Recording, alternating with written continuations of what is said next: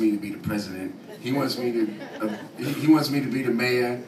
You know, we both started off in music, and he's like, "Listen, man, you're gonna be the mayor." I'm like, "I'm not gonna be the mayor. I'm having fun when I'm doing it." You know, and then all of a sudden we're in these meetings, and one thing's turning to the next, and the next thing's turning to the next, and I'm here now, right?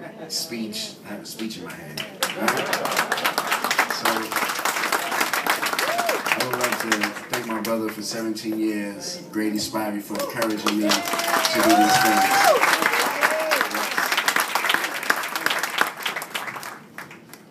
It's an honor to be here tonight. This means so much to me, especially because we live in the greatest city in the world, New York City. Make some noise for New York City.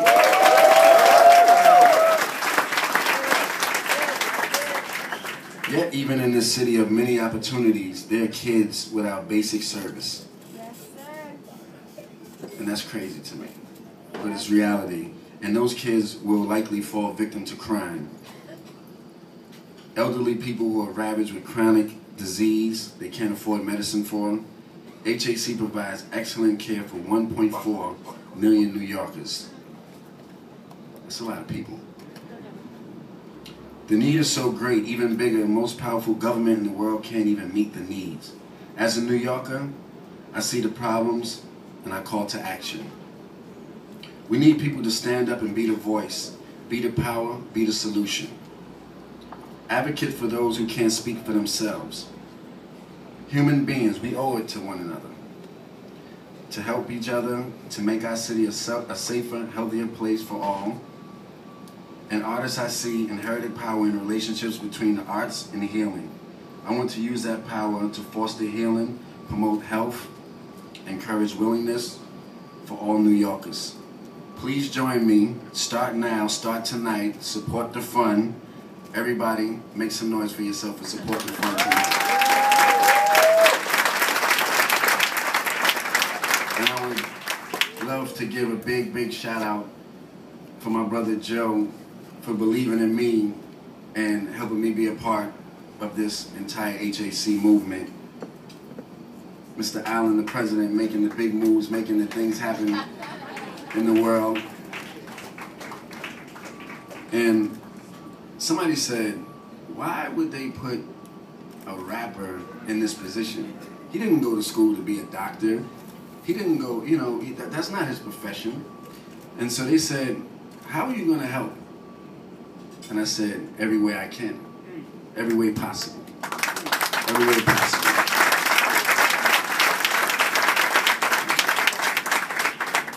When I go home tonight, I'm going to write in my journal, because I keep a journal, and I'm going to write today's date because it marks history.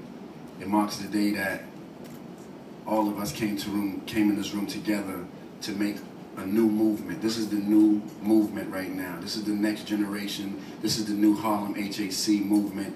And it was an honor meeting Dr. Cordice tonight. Make some noise. You know, to be standing next to the Honorable Dr. Cordice tonight, who saved Dr. Martin Luther King's life when he got stabbed in Harlem, and he came in this building right here, or next door, which is still right here, and right, and to be next to somebody so great, if it wasn't for him, we wouldn't have had the "I Have a Dream" speech in our life. And man,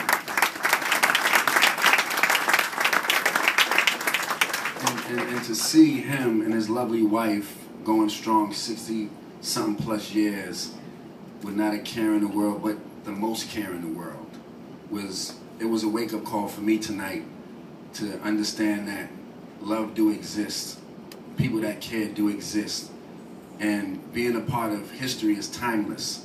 And that's why I came up with my phrase, "Sky is not the limits, it's just a view," because there's footprints on the moon. Why should we stop and sky be our limits when there's so much more to go? I encourage our youth to step outside of the box that some of us may have been put in. I encourage the youth to stand up and believe in what their dreams are, no matter what. And I believe in taking things to the next level not letting nobody hold you back no matter the circumstances. See, a lot of people like to lean on excuses. A lot of people like to hate to cure the insecurities and ignorance. You understand? But I want to step forward for my generation. I want to be the Renaissance man for my generation to show them that there's so many more things that we can do out here to move this world in a forward-thinking place. Because with the media, with the social networking, I don't see no educational components. You look in this room right here, if this was a rap concert or a singing concert, the audience would be different. But the thing, I feel that this should be those same people in this room as well. So that's why I feel my job is important, to make the healthcare system a cool situation for the youth to understand, so we can have some type of, so we can have the thread. So I say, what is the thread? It's art, it's fashion, it's music, and making people feel cool when they come into this pavilion and see all the wonderful artworks, and give them their own art shows in here, or benefits, you know, for the youth, and even find so much talent in Harlem. You know how much talent is right here in Harlem, right on these streets right now?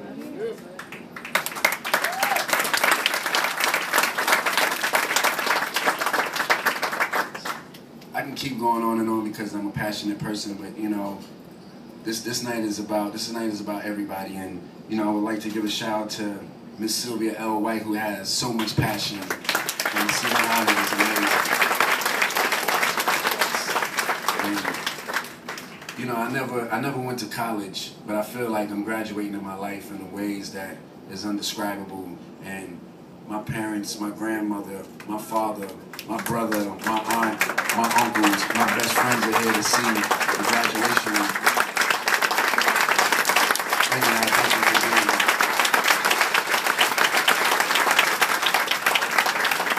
Thank you so much. It's an honor. I will do my job. It's an honor to be the global ambassador. I'm going to take this around the world, and we're going to make this a big deal with all of your support. And I want this room next year to be 3 times as bigger, because that means we're making progress. And thank you everybody for your support. Showtime!